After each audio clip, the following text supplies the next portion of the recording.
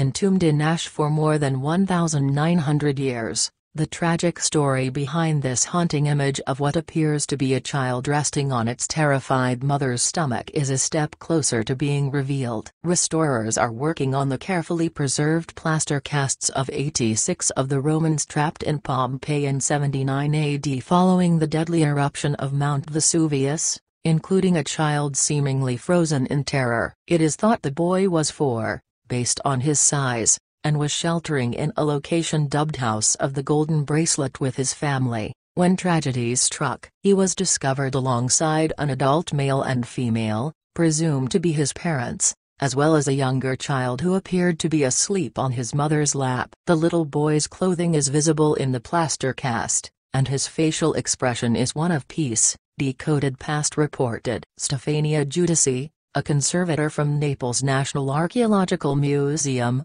told journalist Natasha Sheldon, "It can be very moving handling these remains when we apply the plaster.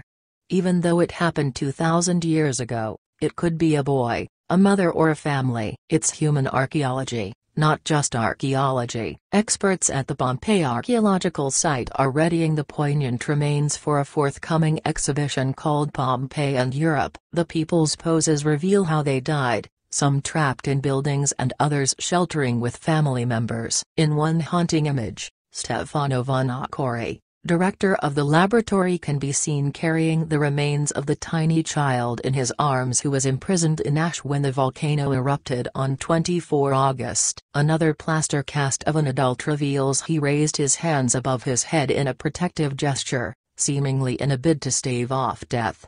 Pompeii was a large Roman town in the Italian region of Campania. Mt Vesuvius unleashed its power by spewing ash hundreds of feet into the air for 18 hours, which fell onto the doomed town, choking residents and covering buildings. But the deadly disaster occurred the next morning, when the volcano's cone collapsed, causing an avalanche of mud traveling at 160 km/h to flood Pompeii, destroying everything in its path and covering the town so that all but the tallest buildings were buried. People were buried too in the ash, which hardened to form a porous shell, meaning that the soft tissues of the bodies decayed, leaving the skeleton in a void. Reports claim 2,000 people died, and the location was abandoned until it was rediscovered in 1748. Many of the buildings, artifacts and skeletons were found intact under a layer of debris. It is now classified as a UNESCO World Heritage Site and more than 2.5 million tourists visit each year. In November,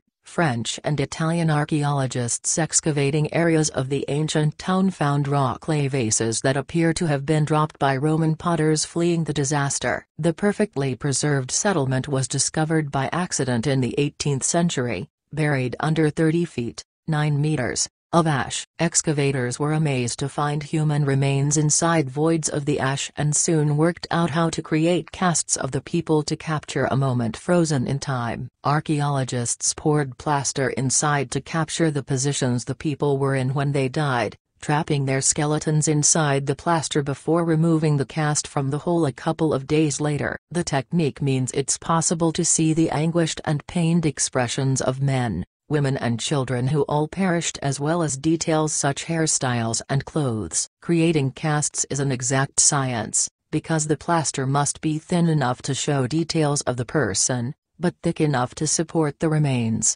the BBC reported. Approximately 1,150 bodies have been discovered so far, although a third of the city has yet to be excavated. The majority of plaster casts were made in mid-19th century, meaning that some have degenerated and need repairing, offering experts a glimpse inside them. In all, only around 100 of the voids have been captured in plaster, to reveal people's poses as well as writhing pet dogs, for example. It is estimated that anywhere between 10,000 and 25,000 residents of Pompeii and nearby Herculaneum were killed on the spot.